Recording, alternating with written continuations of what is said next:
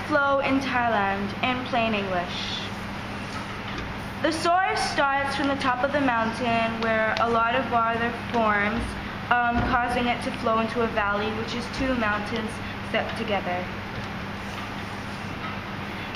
Because of gravity pulling the water down, it eventually flows to land where there are meanders and other waters, which is tributaries, join. The water eventually flows to Chiang Mai and goes through man-made small dam obstructions, causing the water to slow down.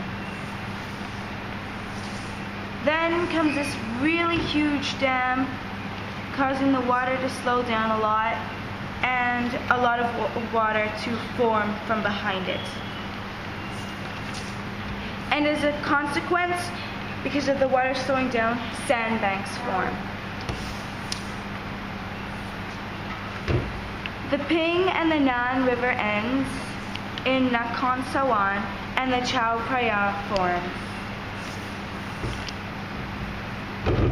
The water then reaches Ayutthaya, where other tributaries join the Chao Phraya.